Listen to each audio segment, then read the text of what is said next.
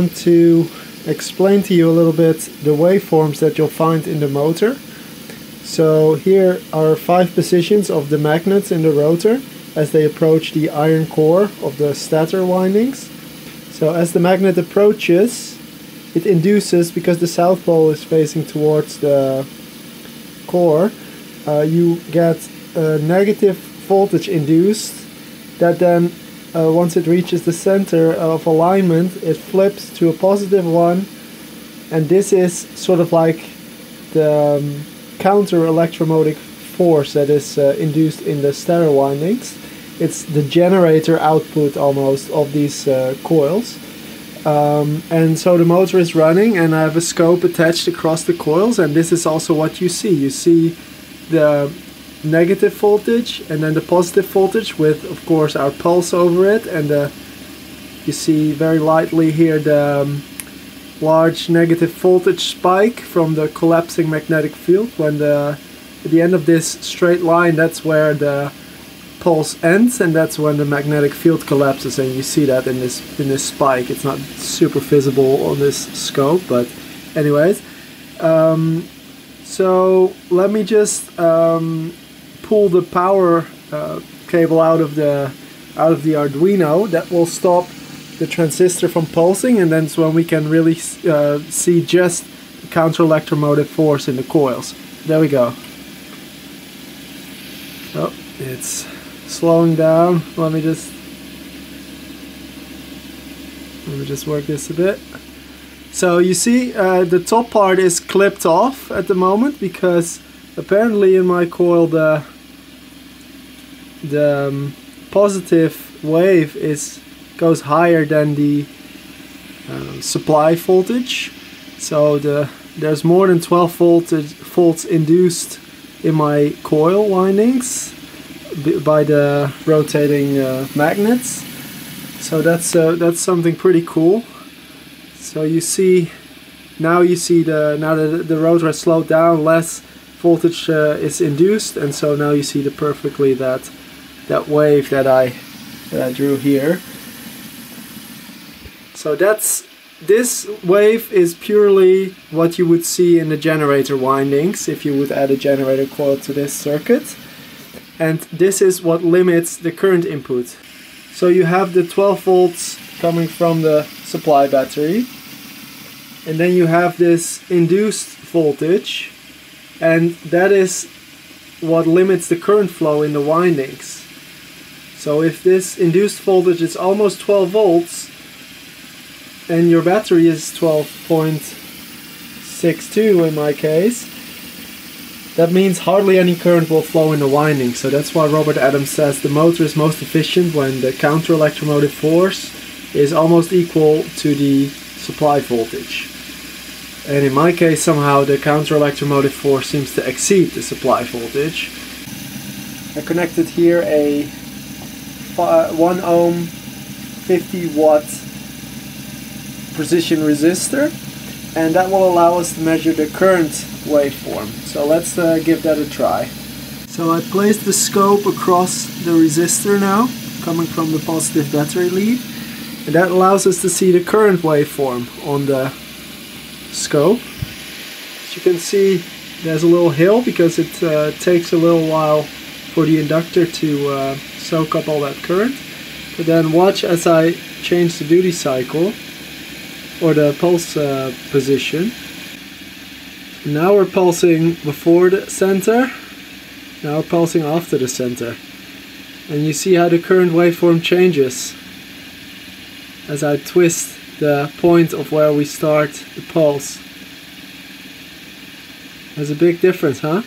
So this is after alignment, way after alignment, and this is before alignment. And so you see the current waveform has a totally different shape. And this is a very rough image I created, but you sort of see the counter electromotive force, and this is our pulse. And so the current waveform will be this, the difference between the back EMF or the counter electromotive force and the pulse. So you see at this point hardly any current will flow because the counter EMF is almost equal to the pulse voltage. However, here a lot of voltage or a lot of current will flow actually. So that's just something interesting about these waves, and just shows you how you can measure some things in your motor. Now next, let's see how fast we can make this thing spin. I want to do a little speed test with this motor, so I set the duty cycle to 40%, and you see the motor is spinning at about 800 RPM with just 6 volts of input. So it's drawing about 25 milliamps.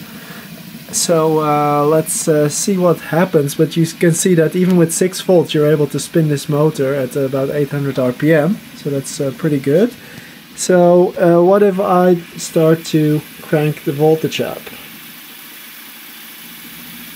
Let's go to 13. You see the current draw goes up, and then it starts going down again as voltage, as the RPM increases. And there's nothing magical about that. It just has to do with this induced voltage that increases as the motor speeds up, and then so the difference between that induced voltage and the pulse voltage shrinks, and so less current is able to flow. So the faster the rotor spins, the less current will be drawn. So it's very basic motor stuff, nothing magical about it.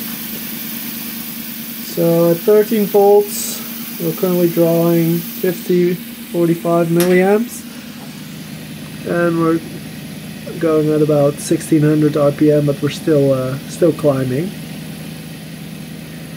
This motor doesn't have a ton of torque, so it takes it a long time for it to reach its top speed. So just to speed things up, I'll just crank up the volume to 24.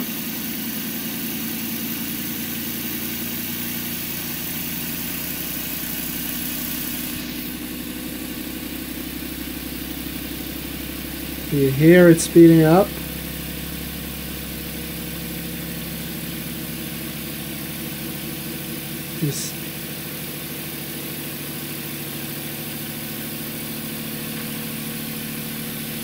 See the current draw is going down.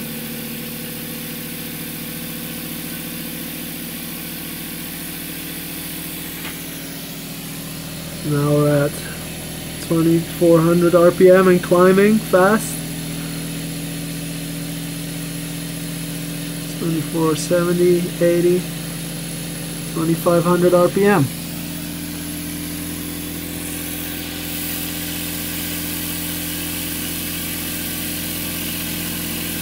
You see so now it's 65 milliamps draw. Started off at 130 milliamps. So that's just the effect of the counter EMF. Reaching 2700 RPM now. Still climbing. Let's just crank it up a bit more.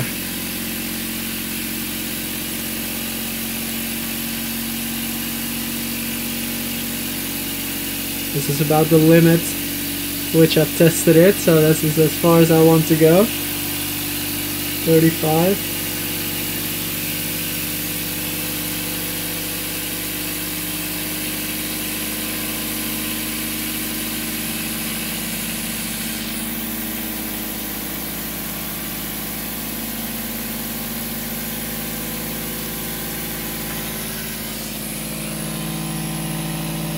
$3,200 RPM, 3,300 almost.